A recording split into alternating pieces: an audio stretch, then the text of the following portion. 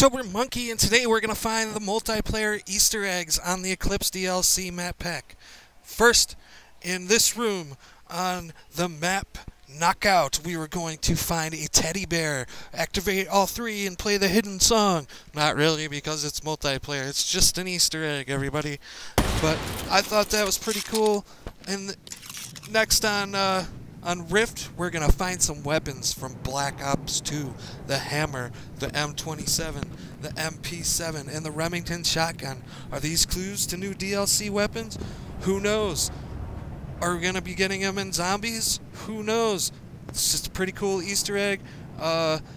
Next, we're going to the map Spire, and in the museum room there's a Cthulhu statue from the map Shadows of Evil.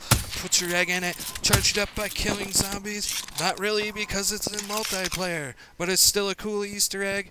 And some of these maps in here look like Shino Numa from Black Ops 2, but we're going to pass on that.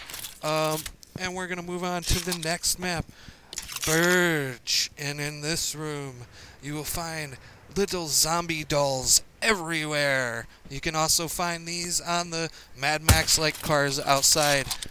There's one right out the window there.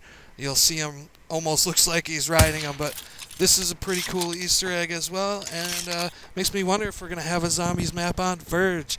But thanks everybody so much for watching and subscribing and liking my videos. We're almost at 100 subscribers. 100 subscribers is so close to 1,000. Doesn't seem like it, but thanks again everybody.